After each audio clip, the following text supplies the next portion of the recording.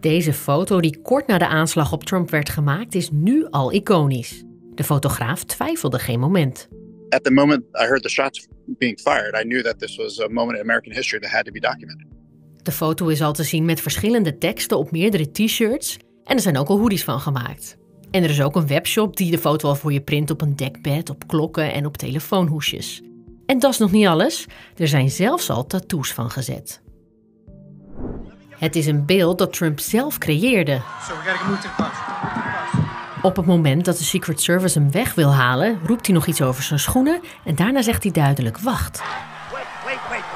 Om vervolgens zijn vuist in de lucht te steken en fight te roepen.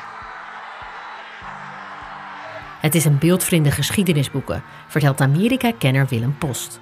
Daar straalt kracht van uit en Trump wil ook altijd een sterke leider zijn. Hij wilde even laten zien van, je krijgt mij er niet onder. Nou ja, dat is natuurlijk een soort van politieke John Wayne, hè? Een soort van politicus cowboy, hè? Die Trump dan eigenlijk ook was.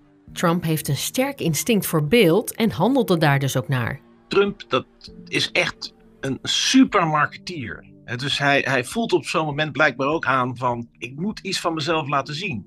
En dit beeld kan hij goed gebruiken in zijn campagne.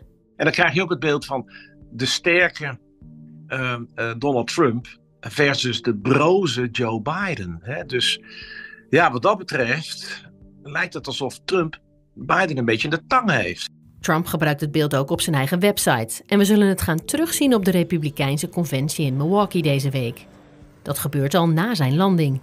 Hij ging de trap af en raad eens wat, balde hij de vuist weer in de lucht. Dus dat krijgen we natuurlijk te zien. Beeldvorming is nou eenmaal in de Amerikaanse democratie nog belangrijker dan in een heleboel andere democratieën. En Trump weet dat natuurlijk perfect uit te spelen.